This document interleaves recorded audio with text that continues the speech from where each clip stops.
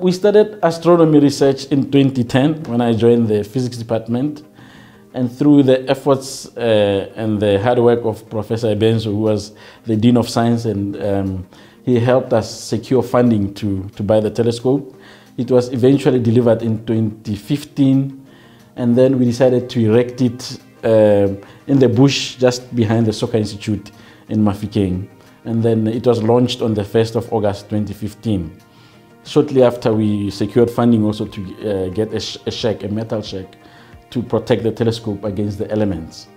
And then a year later, again through the efforts of the science faculty under Professor Ebensu, we were able to get funding to start putting up a building, a brick building, basically to house the telescope. That building was completed in December 2017, and our telescope is a 40-centimeter telescope, very high-tech in the sense that you can operate it, connect to it and operate it via a computer.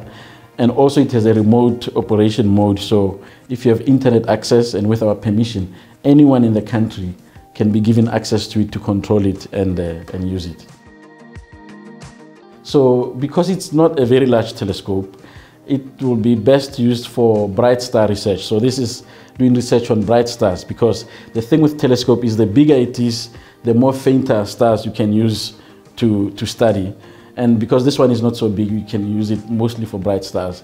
It can also be used for searching for planets around other stars, exoplanets, which is one of the hot topics in astronomy right now.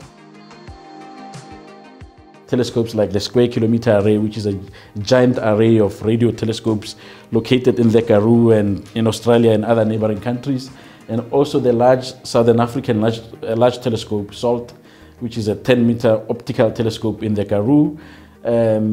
People are going into big astronomy topics like galactic work, like observational cosmology. In Mahikeng, we have decided that we want to focus on stars, not on galaxies or the universe at large, but understanding the physics of stars. Yes, I mean, people want to know whether we are the only living species in the whole universe. And also now people want to go, so the first place to search for it is in the solar system. So we're looking at planets that look a little bit like our Earth, planets like Mars. It's slightly smaller than the Earth. It has a very thin atmosphere, and there is water that has been discovered there.